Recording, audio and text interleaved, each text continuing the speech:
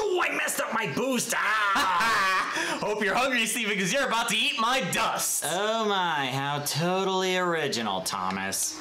You know, say what you will about the pandemic, but at least we still got video games. Yeah, not only are they really fun, but with online play, we can connect with a ton of players around the world.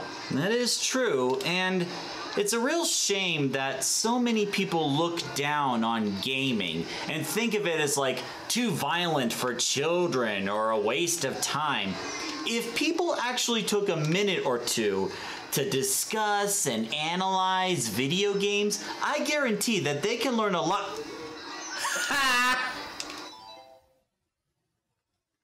Thomas, you thinking what I'm thinking? That we should do an autism video about video games that can benefit autistics and help them grow? Yeah, dude, get out of my head! No, seriously, get out of my head! I'm Steven from Tostemac, along with my brother Thomas, and for today's autism video, we want to share with you the amazing things you can learn from video games and how they can benefit those with autism. A couple of quick notes before we begin. We are going to talk about what video games can teach you. That doesn't mean, however, that game designers are obligated to do so, as really they can do whatever they want with their medium. Also, for parents of autistic children, parental discretion is advised, as the rating system for video games needs to be taken seriously. We wouldn't want a 10-year-old playing something like Doom now, would we? Ooh, nice save there, Thomas. With that said, let's get right to the meat of the video and discuss the various things that autistics can learn from video games, starting with social skills. Hold on. I hear something. Something from beyond the fourth wall. From you, the audience. You're saying, but Steven, what can a video game, which is a purely digital experience, teach autistics about social skills? Well, the answer may surprise you. Most of you have probably heard a million times about how video games can improve hand-eye coordination, and I can assure you, this is not a myth. To clarify, we are talking about motor skills, or the movement and actions of our own body. In order to achieve a desired outcome, we sometimes need our body to perform certain actions, be they as simple as grasping or pulling an object, or as complex and arduous as working at a keyboard for hours on end. And in terms of practicing this skill via video games, Nintendo has always been king. At least, in my opinion.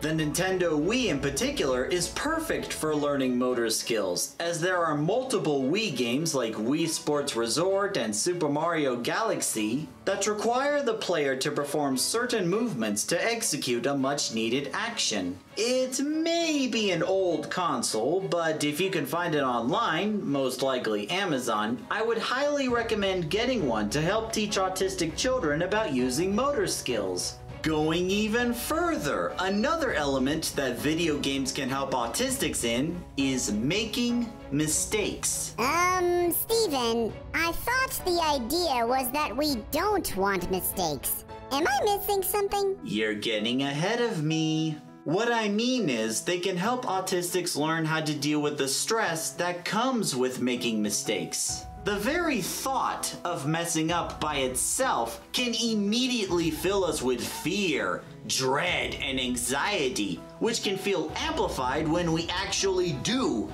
Here's the thing though. In video games, mistakes are not only made to happen, but they're expected to happen. The idea is that the more you make mistakes, the more you get used to it and the less anxiety you experience, as the consequences of a mistake in most simple games is commonly just being placed back at the start of a level. After committing enough mistakes, you can make adapting and changing plans much easier, so you can just calmly say, okay, this didn't work. How can I learn from this mistake and do better next time? For this subject, a great example is the Super Mario Bros. Games. Which one? There's the original, the second, the third, the Nintendo DS, the Wii, the Wii U, what? Yes? Whichever one you play, the Super Mario Bros. Games have always been simple and straightforward. Get from point A to point B. When you make a mistake in this game, and yes, you are bound to make a mistake or two in this, you'll find that you're not really punished that badly. If anything, you just get sent back to the last checkpoint, or worst case scenario, just restart the level. Nothing more than minor setbacks. The idea is, as Thomas mentioned, as you make these mistakes, you learn how to avoid them and progress further in the game, as well as feeling more comfortable and less stressful with making future mistakes later on down the road. So in a sense, the Super Mario Bros. Games can not only help you with dealing with the stress of mistakes, but help you better adapt to the ongoing situation. Speaking of adaptability, video games can help teach autistics about being more flexible with what they do, which, if you recall about autism, can be one of their greatest areas for improvement. We usually like sticking to a set routine, schedule, or a set method, so when things begin to alter around us, we don't always have an easy time changing gears. However, most video games love to throw the players curveballs and make them rethink how they approach certain scenarios. What may work for one enemy or one level entirely might not work for the next one, and thus you have to make the appropriate adjustments in order to progress further into the game. For this, we can look into the Pokemon series as an illustration of adaptability. Again, which one? There. Oh, no you don't. There wouldn't be enough hours in the day. Just like the Mario Bros. Games, the formula for Pokemon has been pretty consistent. Capture and train different kinds of Pokemon, challenge and defeat the bosses known as gym leaders, work your way to the Pokemon League and become the champion. The big difference between the Mario games and Pokemon, aside from the cute mascot, is the kind of obstacles you'll face which will affect your adaptability skills. Throughout the journey, you will face gym leaders who you have to defeat before you can continue onward. Each of the gym leaders have their own set of Pokemon with a specific type attribute, making them more effective against certain types but weaker against other ones. With that in mind, you most likely won't be able to get through all the gym battles with just one set of Pokemon, meaning you will have to think carefully about which Pokemon you bring into battle with each different gym leader.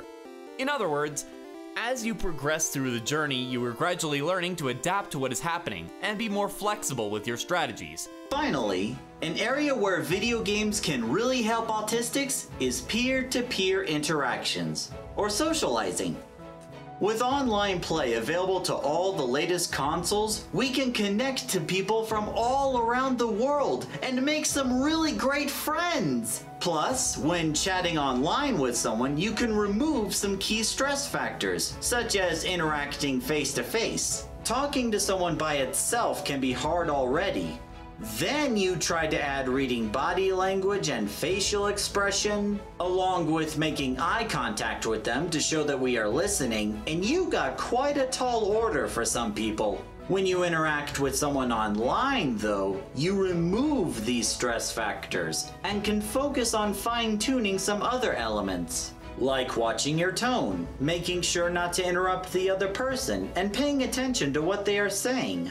Once those elements are practiced enough, then, in theory, when you actually do face-to-face conversations, it should be much easier to handle and less anxiety building. Of course, you want to be careful with who you interact with, and you have the right to choose who you want to involve yourself with, as well as who you don't. If the other person is toxic or disrespectful in any way, shape, or form, don't bother with them. Just block them and move along. Trust me, the drama and stress of continuing that line of interaction is not worth it. As Thomas and I have demonstrated, there is so much you can learn from video games, as well as how they can benefit those with autism. And we just hit the tip of the iceberg. Sadly, we are out of time and have to stop right here. Wait, what? What do you mean we have to stop the video? Oh, right. I suppose it is time to wrap this up. But I'll tell you what, since there's so much more to learn from video games, If we can get enough likes and comments on this video, let's say about 10 comments about what you've learned from video games and how they've benefited you, and if you want to learn more about this topic, then Thomas and I will be more than happy to do a part 2 of this topic. Trust me, there's a lot to learn from here. And on that note, it's time to end the video. Thank you very much for watching, everybody. If you like what you see, don't forget to like, comment, and subscribe to Tostemac to stay up to date in our latest videos. Also, we just published our own website for the first time, www.tostemac.com. If you could check it out and see what we have there, that would mean the world to us. And until the next video, see you later. Bye-bye!